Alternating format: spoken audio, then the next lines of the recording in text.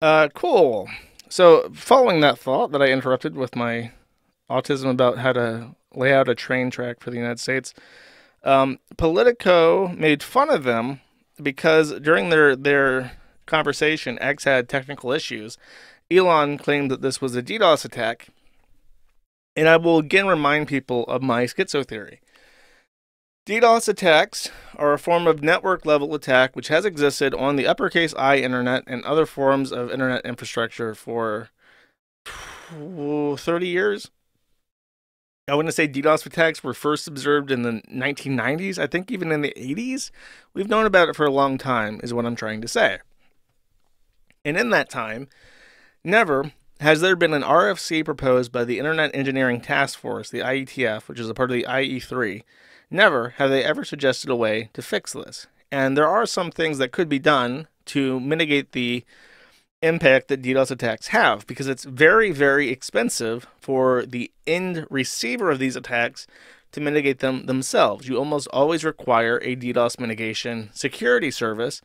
There's only a handful that exist in the whole world, and then you have Cloudflare to protect individual sites. And to the point where Cloudflare is basically a necessity. Government websites, federal and local, in the United States and abroad, 50% of all websites and something like 30 to 40% of internet traffic every year passes through Cloudflare.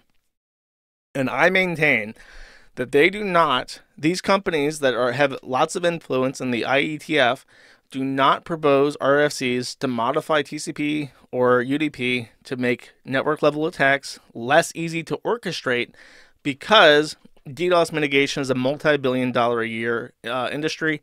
And if you eliminate this level of network attack, then it makes big providers less competitive. Like the big thing about hosting with AWS, or by using Magic Transit with Cloudflare, or using a big provider like DigitalOcean or Linode or Tencent, is that you never have to worry about DDoS attacks. It's bundled for free into your service plan, because they just so happen to have, terabytes, or terabits rather, terabits of traffic at every one of their locations. So they can easily handle a DDoS attack for you. Meanwhile, if you try to start up an ISP, you're fucked. There's no way that you can handle a DDoS attack by yourself. You have to pay out the nose to route your traffic through an intermediary that will sell you this DDoS mitigation service themselves. They could fix it. They could pass RFCs that mandate that, for instance, Cogent and Hurricane Electric are big ISPs in the United States that don't filter out outbound traffic. So if you forge a packet and say this traffic is coming from an IP that router belonging to Cogent or Hurricane Electric knows doesn't exist on their network, they don't filter it, because then they would have to invest into computers and network filtering to handle something that's basically not their fucking problem. And I think that could be fixed. And they choose not to, because, and by the way, not only is DDoS attacking creating an industry that doesn't need to exist if they actually fix the originating issue, it also creates a man-in-the-middle attack. And a man-in-the-middle attack is the reason why HTTPS exists. If you go to a Starbucks and you open up your phone and you go to Google and type in something embarrassing, Starbucks can't read that information.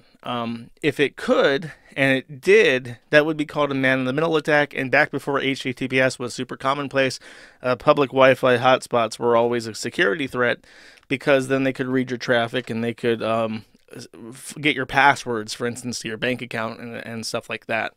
So HTTPS was born, and Cloudflare is significant to that, because Cloudflare, when you use it as a DDoS mitigation service, terminates your SSL. So when you connect to your bank and you pass through your credentials, it's actually being decrypted and inspected by Cloudflare as a part of their security apparatus to make sure it's not forged traffic or junk data.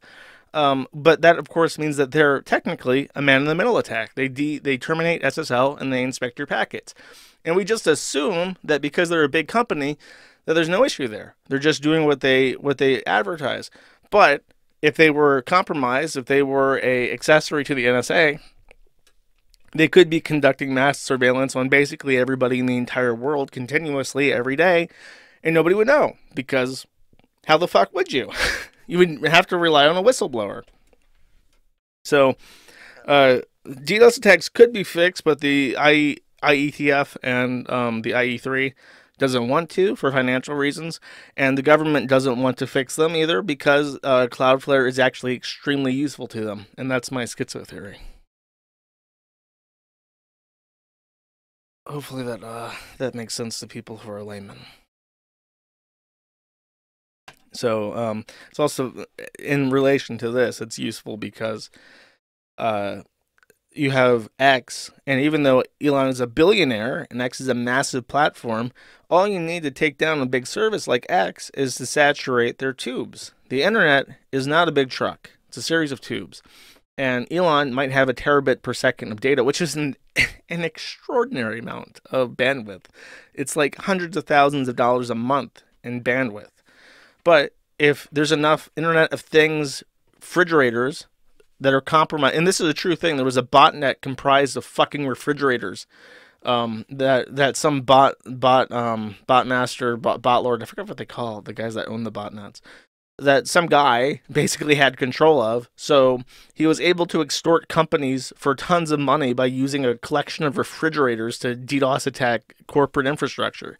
So if you have enough refrigerators angry at you in the world, then guess what? Your 1 terabit of data per second doesn't mean shit because you're going to get your pipes clogged, and then legitimate traffic can't access your fucking website.